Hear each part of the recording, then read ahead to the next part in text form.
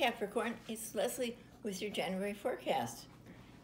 And what a forecast it is. It's a good forecast for you. But you've been lucky, very lucky, very recently because Venus was in Capricorn for quite a while for you.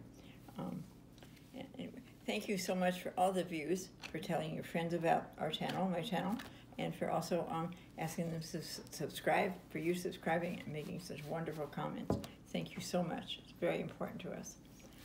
And the best road to secure future is weighing wild impressions against reason. And you don't always do that, Capricorn, but I think you're going to start to do this. Your out-of-the-box thinking reveals a clever and successful side of you. Very much so, very much when you should use that very much. This month can be fruitful in terms of employment, placement, or perspective. And very much so in employment. There's a lot of things open, maybe not things you want to do, but I feel like things will be coming to you that just right up your alley and what you need to do if you're not working. Or if you're looking, you could be working and still looking. You're open to all adventures, all eventualities. You're very open to look at them, see if that's what you want. Your partner approves of your behavior, and this time you really both agree very much on things. They have been waiting for this for a long time, for things to come together. You've had some things happen that aren't the best for you and your health and so forth, and maybe a little accident of some kind, or where you injured yourself, and now things are kind of come together for you. The transit of the sun in your own sign will be a rather positive influence for you. The sun is always a positive influence, and this is right in Capricorn. You will need to move past the idea of goals and enter into action. You need to not just think about your goals, but take some action to do what you really feel you should do, and things are coming for you. Venus will also be in your sign a majority of this month. That's you getting a real bonus with Capricorn.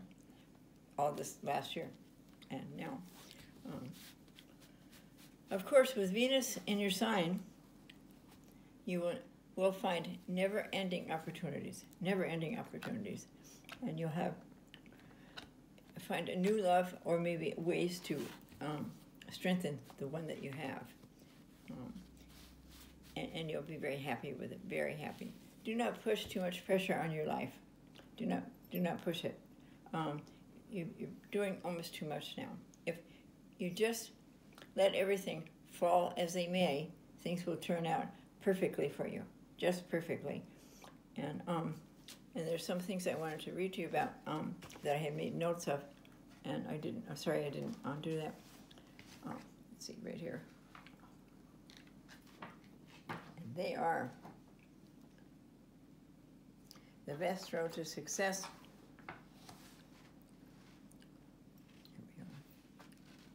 And your future is weighing wild impulses. I think we said that. I did say that in the beginning here, but and you have your best days, the 8th, the 18th, and the 19th. So it's time for a good year for you. Very good. Let's do the cards and see what they have to say.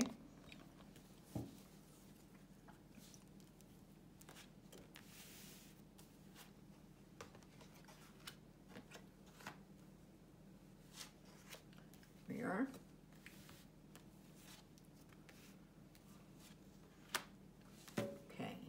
Have some different cards here. Having you really happy with yourself. You've come together with some things that made yourself very happy. Here. Done some things to improve your looks, your clothes, your hairdo. Very happy with yourself. And with doing that, then you make yourself feel very confident in what you're going to do. Here you are making some new goals, having reached a goal that you did already, making sure they're going to be stable and something that you want to continue and make you feel you have a purpose. And you will be doing that if you're not already, because that could be, you've already started doing that. In the near future, I think someone is reaching out to you, a younger person, to join them in some kind of a project that they're doing. And it's very nice. It's very nice that they really care about you. So this is one of your children, or it could be someone else's child, or a relative. Very, very nice. You're going to enjoy this. It's a good feeling for you. some things here, what we just talked about, the person and the goal, you're going to take your time deciding what you want to do. The Hanged Man just means there's no action. It's a stalemate kind of. So until you decide what you want to do, not a lot will be happening. Money is available to you. I see that you feel, your opposition is telling me, you feel you need more money to accomplish what you want to accomplish on this here. But it's going to come to you. It will come to you. Don't worry about it if it hasn't. It will come to you. And will work out for you. And this is one of my favorite cards because this is Gabriel blowing his horn. It's called Judgment, and they're up from the emotional dead. New life, revival, renewal. All is new. And as you can see, they are coming up from the dead. Where you felt maybe emotionally down, alone, things are going to change for you. This is. I love this card because they will change. They really will change. Trust in the Lord, and they will change for you. And Sue is going to pick your angel card. She did. And here it is. Thank you. Your love is special. Give it wisely. Very nice. Have a good month. Bye-bye.